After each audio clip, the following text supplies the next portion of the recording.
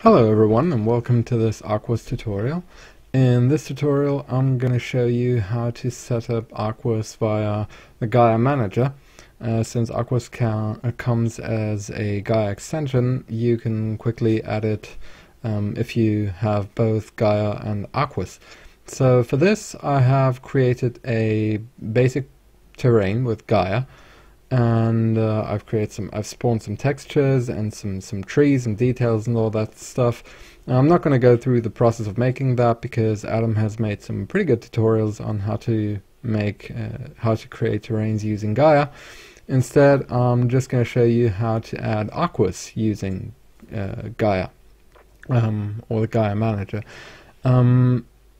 In this case, we don't need to specify what the terrain is. We don't need to specify the sea level as we would normally have to do with the AQUAS quick setup, and we don't have to specify the camera that is being used. This information is being given to us by Gaia.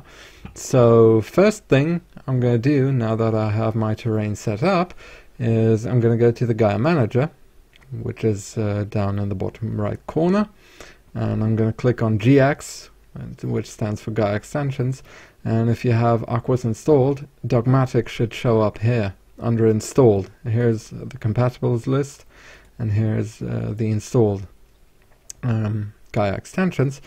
And now if I click on Dogmatic, which is me, AQUAS is going to show up, and if I expand that, I get 4 buttons, one being the About button, which is only some generic information about AQUAS, and the second button is Add AQUAS, that adds the water to our scene.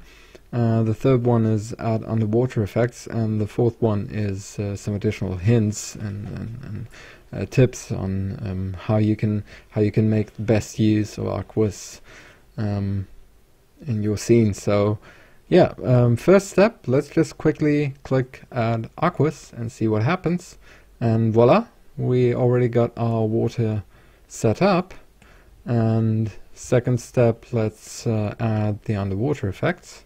They're also required, and that's also done. And I think that's already it. So if I hit play now, it should be working. Let's see. And there we are. There's my first-person controller that I added beforehand, and AQUAS is working as expected. We have the shoreline, we have the colors. We can of course change all the values, all the material properties as we see fit. But more on that in another tutorial. For now, we have successfully set up AQUAS with Gaia. Let's just quickly go underwater and see if that works. And it seems to work out of the box.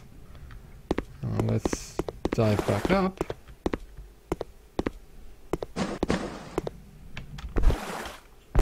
And yeah, that too seems to work. Caustics work. Yeah, everything's fine. So that's pretty much it, and we're running at easily 250 frames per second with that. Even though I'm working on a 6-year-old machine, that's quite nice. One last thing I wanted to show you, which is not exactly Gaia related, but I've been asked oftentimes one thing. Let me quickly show you what I mean. I've been asked if I select the AQUAS water plane, and if I go to the material properties and scroll down, here I have a checkbox called Enable Custom Fog. And I've often been asked what this is good for. Well, let me quickly show you what this is good for by first disabling the lens effects, and second enable global fog. And now you can see that AQUAS, let me quickly blend out the stats here. You can see that AQUAS doesn't receive fog, at least some types of fog. Not every fog. Unity's global fog usually works fine.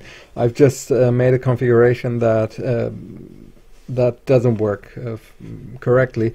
Just to show you what the custom fog on AQUAS is good for, it's because now I have a fog enabled that uses the Z buffer to calculate where the fog becomes stronger. So as it were, which part on your screen is further away gets more fog, the closer parts don't get fog at all.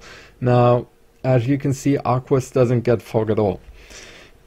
That is because it's an alpha blended shader, and in Unity, alpha blended shaders cannot receive fog that relies on the Z buffer. In effect, they can't use the Z buffer, and that's why it has the custom fog. Now, if I select the AQUAS water plane, and I mean, of course, I know this fog right here is exaggerated, but it's just for the sake of demonstration.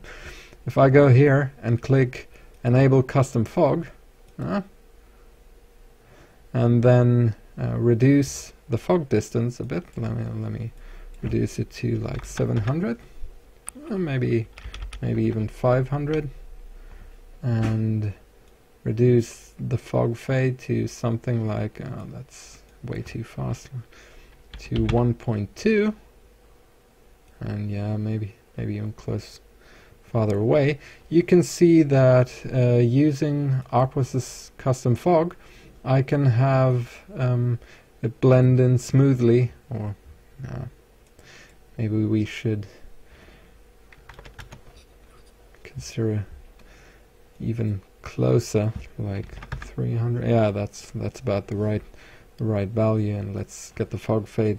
You see, it's kind of playing around a bit until you got it right, but now I have the fog on the AQUAS water plane blending in smoothly with the rest of the fog. And as far as I know, dynamic weather systems like Tenkoku and Time of Day and maybe even Unistorm use fog systems that rely on the Z buffer, and here's where the custom fog of AQUAS comes in handy. And yeah, it's not really related to Gaia, but I thought it might be worth mentioning and showing how to use it. And yeah, that's pretty much it for this tutorial.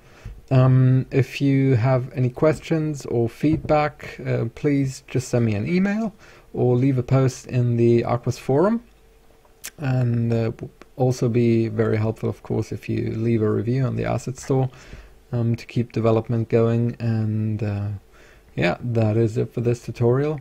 Thank you very much for watching. Bye bye.